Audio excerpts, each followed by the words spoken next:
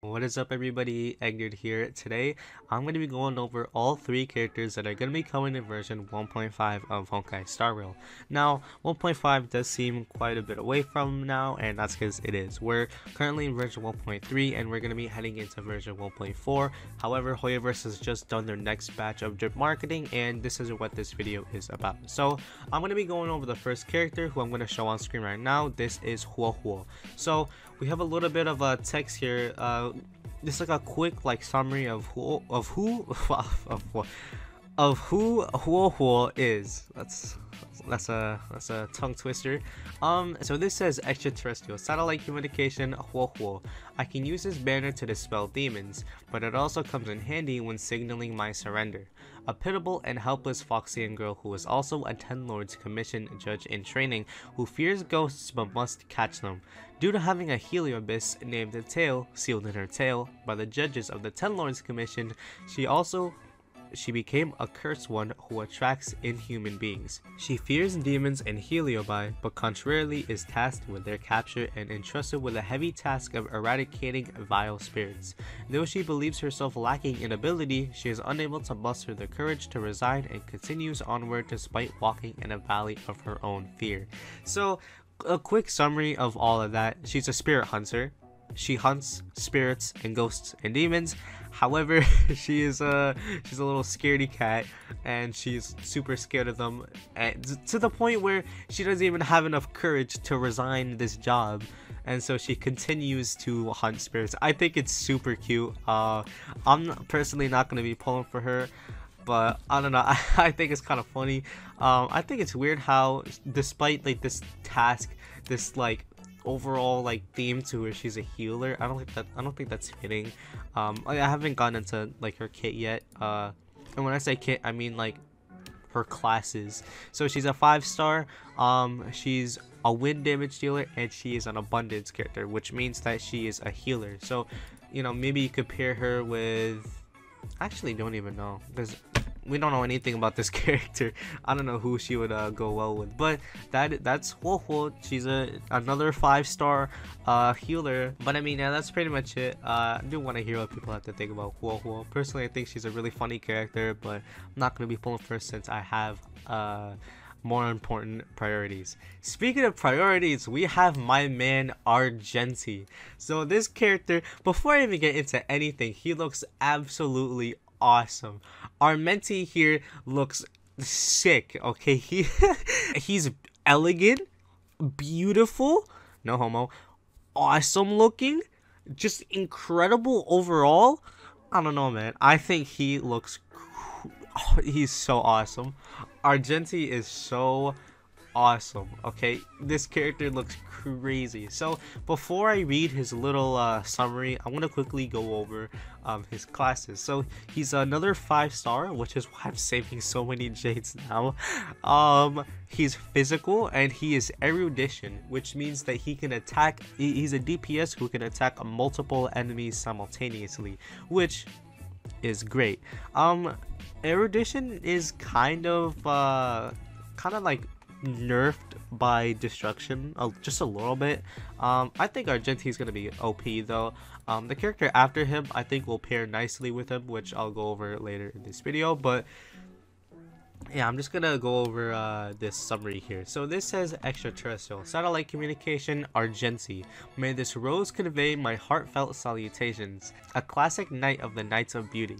Forthright and candid, this noble and admirable man wanders the cosmos alone, resolutely following the path of beauty. Upholding the good name of beauty is Argenti's duty. To fulfill this responsibility, one must be pious when one initiates battle, and one must make their opponent yield willingly when one strikes with one spear. So it says here that he wanders the cosmos alone, which is weird because I thought the Knights of Beauty, we don't know anything about the Knights of Beauty, but I assumed that it was I assumed they were a group that fought as a group. I don't know. Even though he's a knight, he's one of the Knights of Beauty. He just travels across the universe alone, which I find interesting. So 1.5 is not gonna be like a brand new region that we haven't seen yet or anything. The region that Argenti comes from probably will be revealed for like a long time. I'd say it's probably like version 3.0. I don't know. I feel like his backstory is gonna be revealed like a while from now. But he looks absolutely awesome. I have no idea how he's going to tie into the story. I think, yeah, every character, or yeah, most characters so far that have been revealed or have been put on as like 5-star limited characters have been in the story somehow, I think. We had Silver Wolf, Jingwen, Luocha, Kafka, Blade, I don't know, Fu Xuan, Embodiment of Lune. Okay, Argenti, maybe 1.5 can be like a prelude to maybe Penacony. We can travel there with Argenti or something. I have no idea. This is getting into speculation territory. Yeah, I have no idea. So the final character that we have here is Hanya. So she looks awesome. Okay, I really like Hanya. I think she's gonna go well with Argenti, my boy Argenti. Now, the reason why I say that is because she's also physical, just like Argenti, but she's Harmony, and Harmony is like a support class. I actually don't know exactly what Harmony does yet, but I do know that it like buffs your characters, and it's a pretty OP class. Tingyun, Yukong, Bronya. Straight off the bat, you can tell she looks super like overworked, emotionless. Just a really cool vibe overall. Just like with Huohuo, she's kind of got like these like flames, like the spirit thing kind of going on. Kind of looks like she'd be fitting for like a Halloween release, but she's coming the second half of 1.5. Every time Hoiberts releases new 4-stars, they come out in the second half of a patch, so it's safe to assume she's coming out in the second half of 1.5. Anyways, this reads extraterrestrial satellite communication Hanya. Using dreams to analyze the sins of the Marashuk is like touching a vine with thorns. It doesn't hurt as much when your fingers become numb. One of the judges of the Ten Lords Commission. One of the 4 duties of a judge: detention, imprisonment, punishment, and interrogation.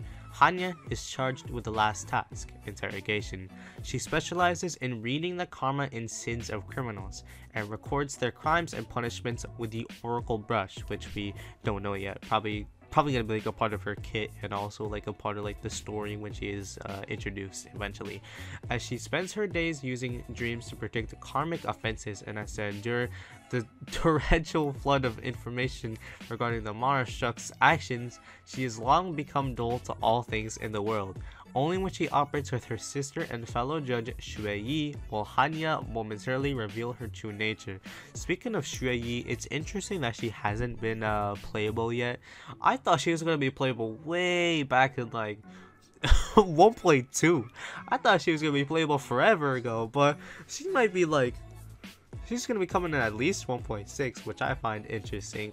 But what I find even more interesting is we're getting 2 of the judges of the Ten Lords Commission coming in 1.5. We have Hanya and then Huohuo, who I talked about earlier in this video. So back to like Hanya's design, I think she looks awesome.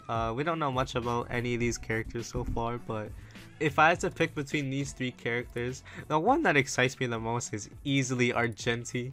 Dude, he is so awesome. I don't know what it is. He's just like, he's cool. He's just cool. So